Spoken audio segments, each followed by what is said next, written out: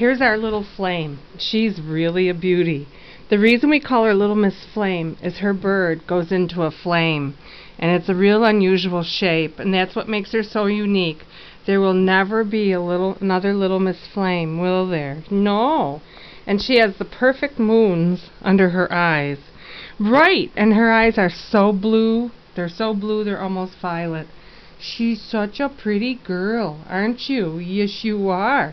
She's incredibly smart. She started talking to us before her eyes were even open. She's just so smart, aren't you? Yes, you are, huh? And she looks like a little tiger. I don't know if you can see her stripes.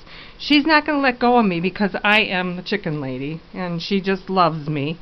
So, but here's her side for her coloring. Yes, she's dark, and she's a little bit light, but her ticking is unbelievable. Of course, she has a little white tip tail. But is you perfect? Yes, she's absolutely perfect. She honestly doesn't look real. She's like a little teddy bear. Is you a little red teddy bear? Yes, you are. You sure would make somebody's Christmas nice. Yes, you would.